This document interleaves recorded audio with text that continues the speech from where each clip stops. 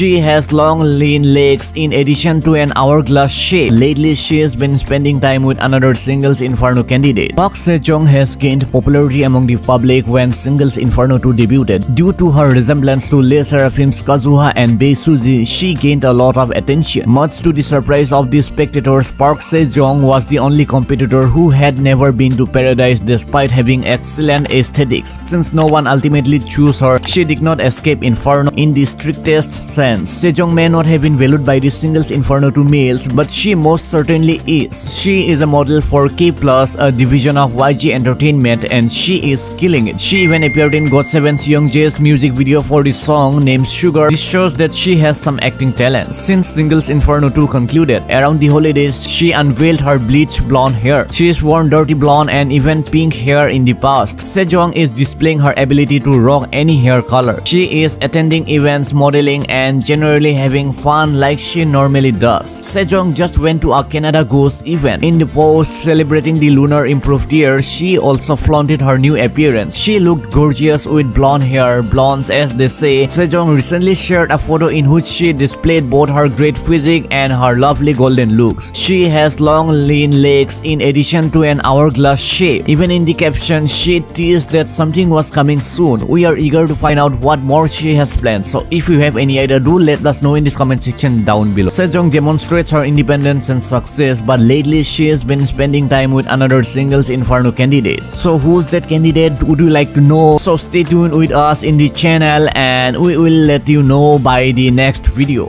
So let us know what you think in this comment section down below and I will get back to you with a response. So guys, that's all for today. I hope you enjoyed this video. Do give a thumbs up to this video. Also subscribe to the channel. Hit the notification bell because this really makes me motivated to make new videos for you. So if you want to know what happened with Lee Jong-suk during his fan meet, then do watch this video right now.